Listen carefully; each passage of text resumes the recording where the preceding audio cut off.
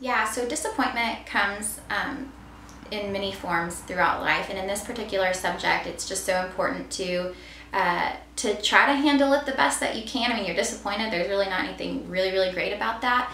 But one thing to know is that God has a plan for what's happening, and you may not see it right now. You're faced with just being disappointed. You're being hurt. Things didn't go as you thought they were going to.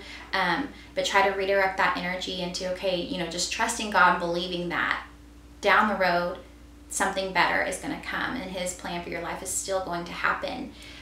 One thing about disappointment that we don't want to do is getting bitter and getting jaded and giving up on people. Because here's the thing, we're all broken people. We're all really just trying to figure this out. And to be disappointed and then to say, forget it, I give up, I'm done. Like, I'm not ever going to give my heart away again, or I'm just going to get bitter, I'm going to become untrusting.